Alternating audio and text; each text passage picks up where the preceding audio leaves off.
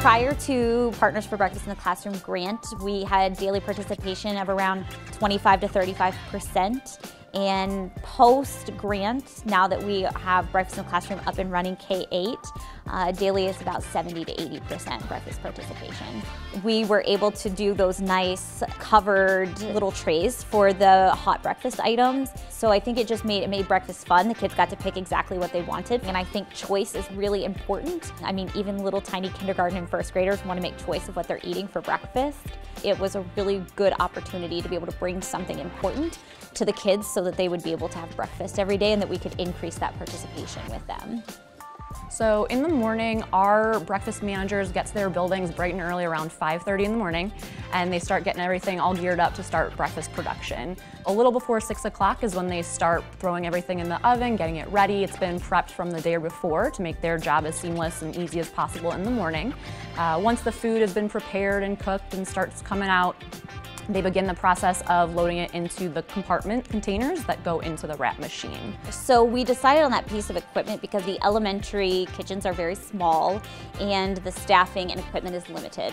So it was, how do we centralize that in either the middle school or the high school, which have larger kitchens and larger staff, so that we can get this food out to the kids. I looked into it and thought it was the most efficient way, because then we could quickly get hot breakfast wrapped so that we could keep the food at the right temperature and get it to the kids and keep the quality of the food. After that, and everything's been portioned out correctly, then there's a designated runner, and their responsibility is to take the appropriate amount of hot breakfast to each of our hot Cambro carts that are then delivered to each of the satellited elementary and middle schools that serve breakfast in the classroom.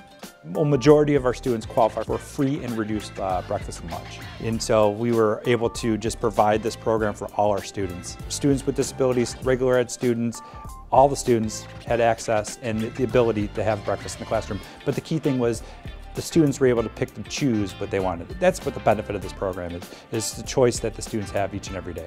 We are building menus that respond to the ever-dynamic scrutinous and savvy consumer, and that goes all the way down to our kindergarten students, because they'll let you know if they like it or not.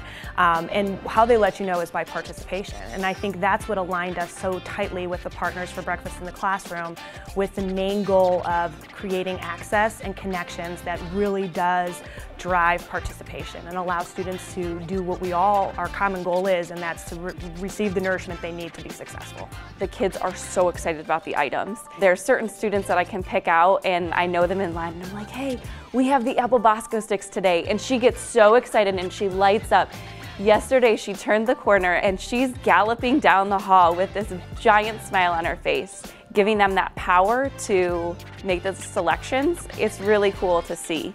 So there have been quite a few unexpected benefits from the Partners for Breakfast in the Classroom funding. Namely, they've really just allowed us to expand our food service operations within the district. Most recently, we've been able to implement a salad bar at the middle school, so that's allowed us to spend some additional funding to incorporate local produce and feature that and allow us to showcase that to our kids. And that line is out the door every single day, so the kids are loving it.